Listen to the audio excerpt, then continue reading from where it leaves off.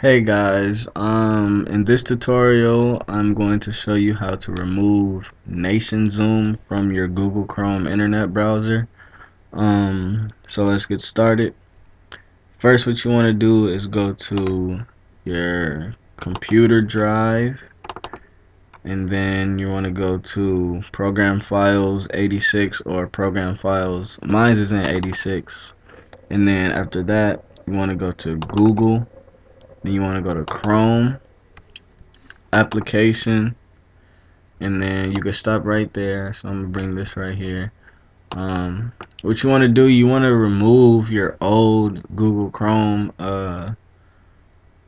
shortcut. So like I did, I put it in the recycle bin. You don't have to like uninstall Google Chrome or anything, you just have to remove it. And if you have it on your taskbar, remove it from your taskbar. The reason why I'm not doing it in this video is because I already did it. So yeah, so you want to take this here, the one that just says plain Chrome, and you want to right click and go to pin to taskbar. Mine says unpin from taskbar. Yeah, I already did it.